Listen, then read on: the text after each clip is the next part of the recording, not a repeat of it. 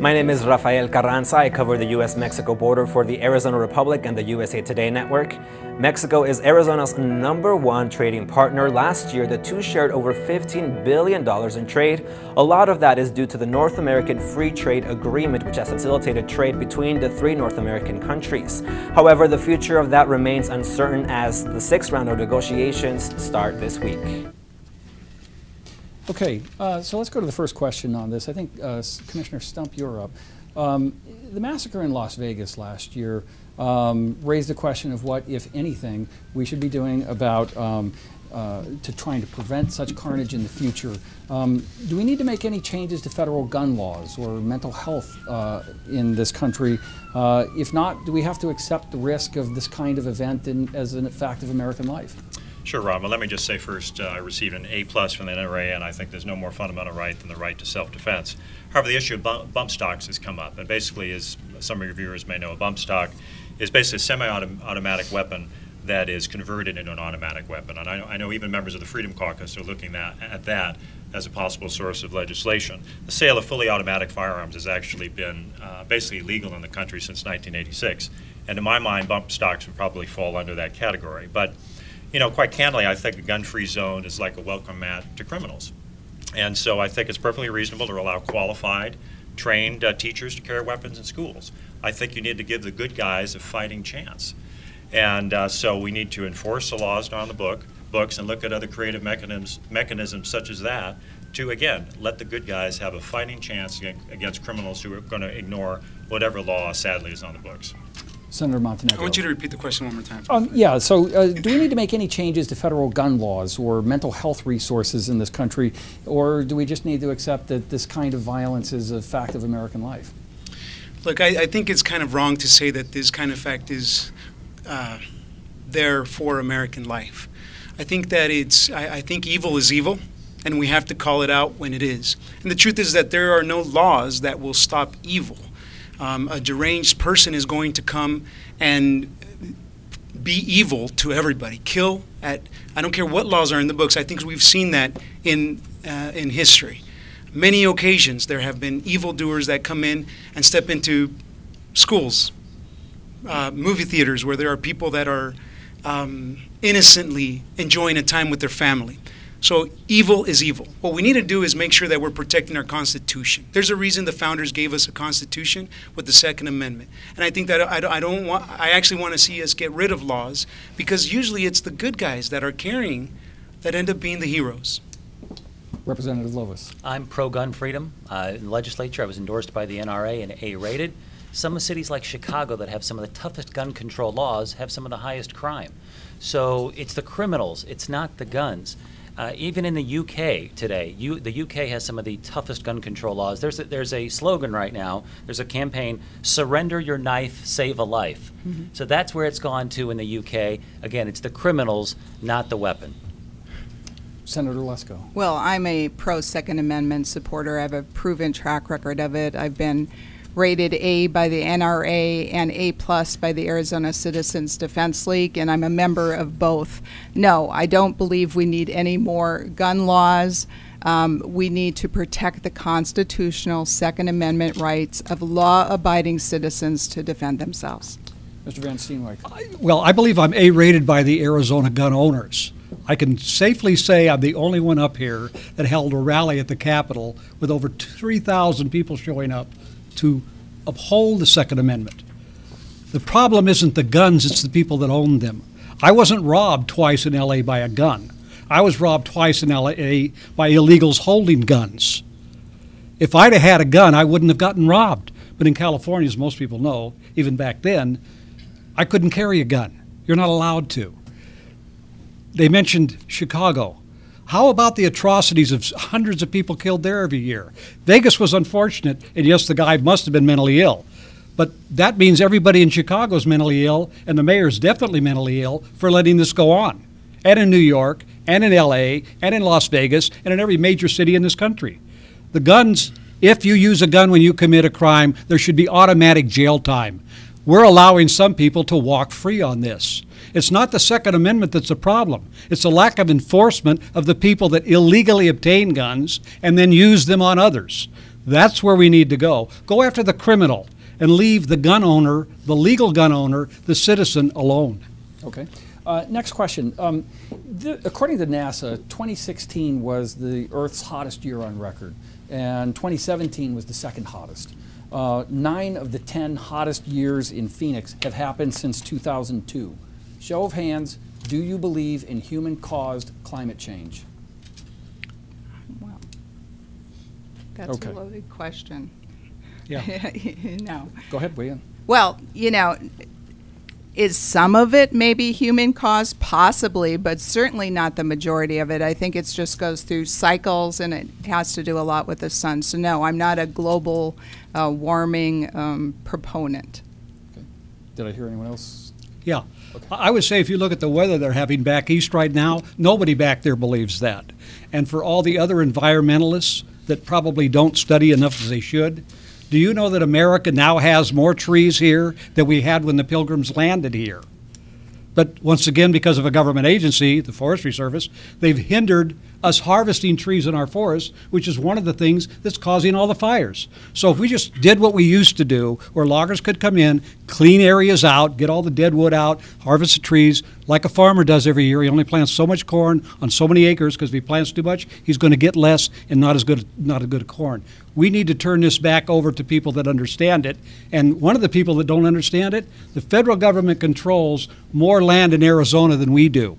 And the federal government has no constitutional authority to own any land other than a military base and D.C. That's it. Okay. And Commissioner Stump? Yeah, thanks, Ron. And I've spent the past 8 years trying to keep energy prices low and make sure that Arizona does not become like California. To give an example, they have a cap-and-trade program that has reduced carbon emissions by 0.3%. The recent tragic wildfires have wiped all of those gains out, and yet the people of California have suffered, their pocketbooks have suffered, basically for nothing. That's what I work to prevent happening in Arizona, and I think that's what other commissioners need to emphasize throughout the United States. I think California is a lost cause, at least for now. Thankfully, Arizona is not. Okay. Next question.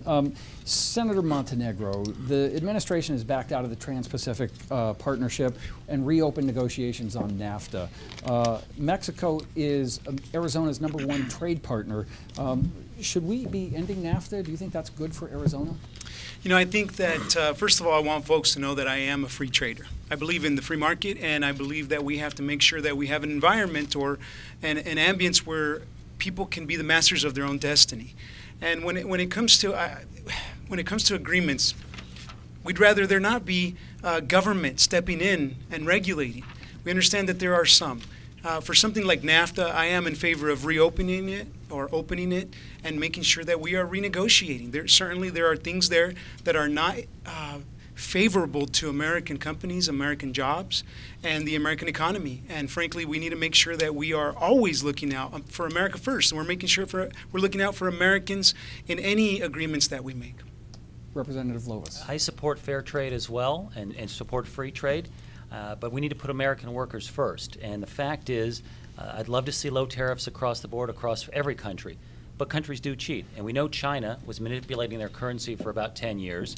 We do know that other countries, the government controls the banks then control which private companies get the loans, and they decide whether the company can buy American goods or whether they need to buy domestically. So I certainly support President Trump in renegotiating NAFTA, and not just NAFTA, but other trade deals we have. Another big problem is that countries steal our intellectual property. That's been going on for a while now. I've got a friend in the district who's an exporter. Countries have been stealing his intellectual property. He then has to sue in that country where they've got weak IP laws, and it's very problematic to try to get any kind of justice in some foreign countries for him. Senator Lesko. I agree with President Trump. We need to renegotiate NAFTA, and we need to modernize it. It's old and outdated. There's been new technologies since it's been drafted. Mr. Van Steen. NAFTA was negotiated on a false premise to begin with. It opened our borders up to trade, but it wasn't what you'd call fair or free. We have a deficit with Mexico, everybody seems to forget. Plus, they get to bring truckloads of food into this country without any tariffs or any costs on trucks that we don't even allow our drivers here to run. You have companies in Mexico, such as the Gruma Corporation, which controls the Maseca industry, which is where all your corn tortillas come from, and Bimbo Company, who's little by little buying every baking company like Wonder Bread, Weber's, and the others up because of these treaties. These are dangerous to our own safety and our food line. And then you have wackos in California who pass laws so our farms there can't grow crops, and we're importing inferior fruits and vegetables from south of the border. And I know they're inferior because I was in the food business, and I've watched this treaty destroy American companies and jobs. And actually, it helped bring about some of the illegal immigration because of the deals we made on corn. It put a lot of corn farmers in Mexico out of business, and there it was a family farm, but the family there was 50 to 70 people, and they had no work and no money, so guess where they came? Here. Okay. Commissioner Stump. Ron, I think NAFTA should not be ditched, and it should indeed be modernized. And, you know, it's an important point, I think, to make. The administration has said specifically with regard to Russia and China that their goal is to make the world economy less free and less fair.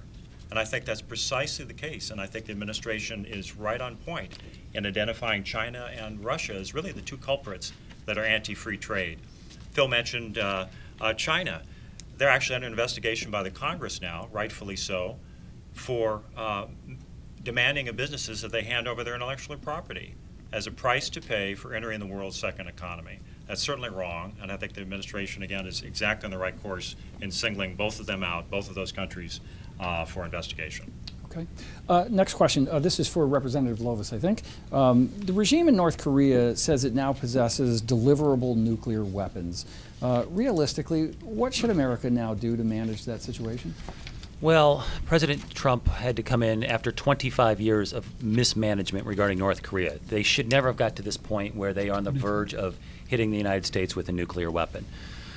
Really, we've got a couple different options. We can do a military strike. We can negotiate. You know, really, there are not good options at this point. Quite frankly, I trust the President, I trust the State Department, and I trust the Pentagon to make the right decision. Senator Lesko.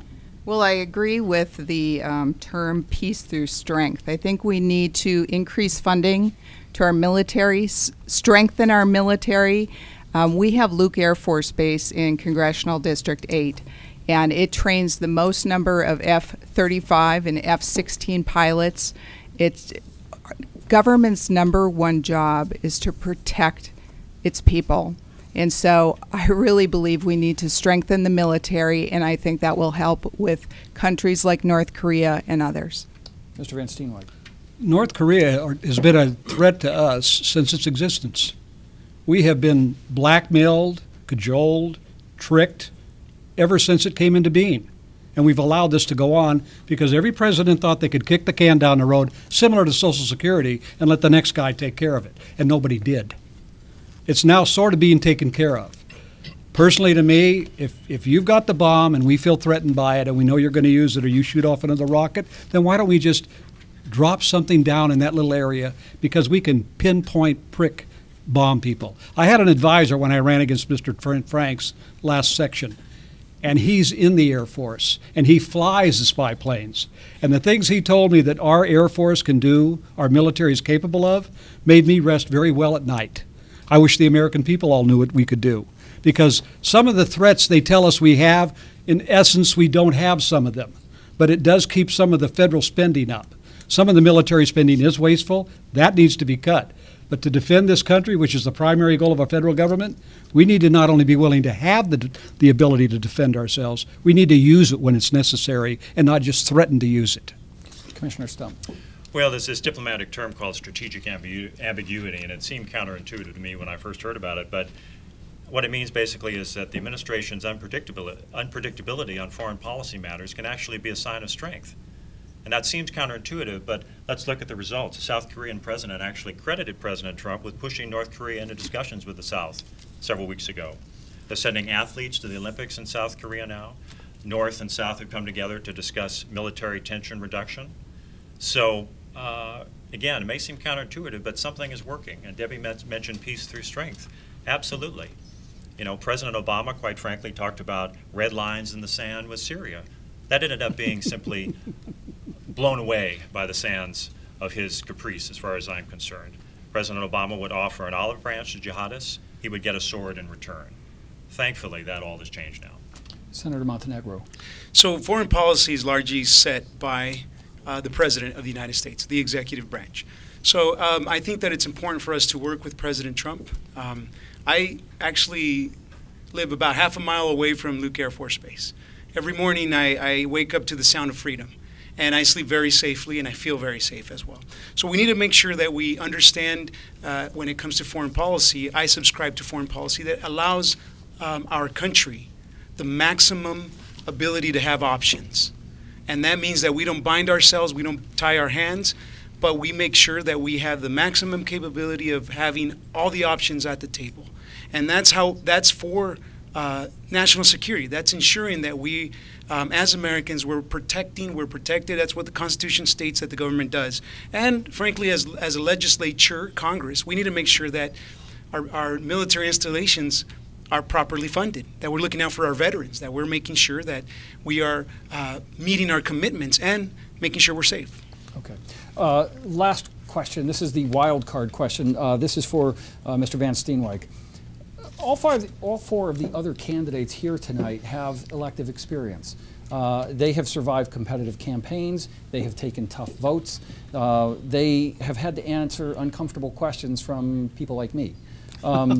You've been on the ballot off and on a couple times, yeah. And collected what amounted to what some might see as a protest vote against a comfortable incumbent. Why should voters look at your campaign and see it as anything more than an indulgence on your part? Well, let's see. The last time I ran against Congressman Franks was 2016, just not even 2 years ago. The gentleman spent $270,000 as an incumbent to run against a challenger who spent $4,000.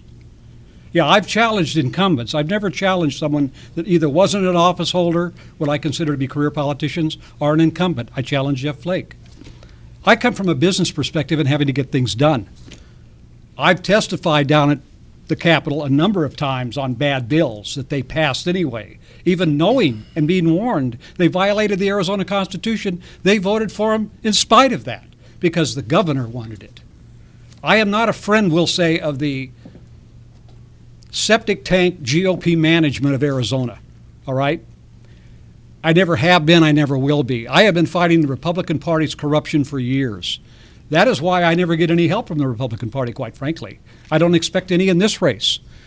I believe I am the only one up here who can honestly say I've never taken a dime from a lobbyist, a PAC, a bureaucrat, or direct orders from the governor about how to vote on something and followed them. Okay, thank you.